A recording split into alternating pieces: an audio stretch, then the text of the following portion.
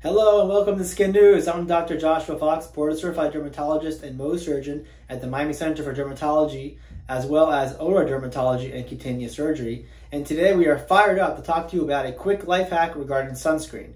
People often complain about having greasy hands when they apply their sunscreen. So today I'm going to show you a quick trick to avoid having your palms get greasy. And basically it's very simple. This is a zinc sunscreen. I like zinc. And instead of applying it to your palms, you apply it to the back side of your hands, like so. And I'm just going to apply it. And you can see I'm not using a small amount, I'm using a lot. And I'm going to rub it in with the back of my hands, like so. And it looks like there's a lot on there, right? But you really need that much for it to work. And I'm going to just sort of rub it in all over. And the backs of your hands are a good place to have this sunscreen, because that's where you have a lot of sun exposure. And I'm going to apply the excess to the other back of my hand, like so.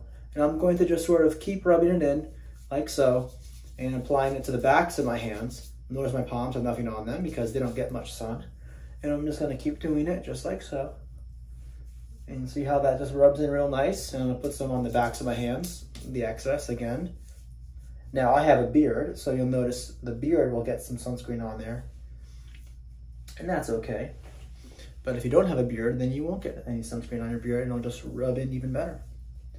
So that's pretty much it. You rub it in with the backs of your hands. The excess you put on the backs of your hands where you need the sunscreen anyways.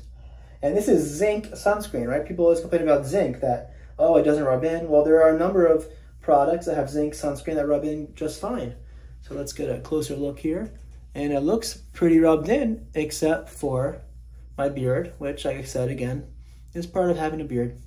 Well, that's pretty much it. Thanks for tuning in to Skin News. We'll see you again. If you have any questions, please let us know what they are. We'll try to address them. Remember to like and subscribe. Take care and enjoy. Bye-bye.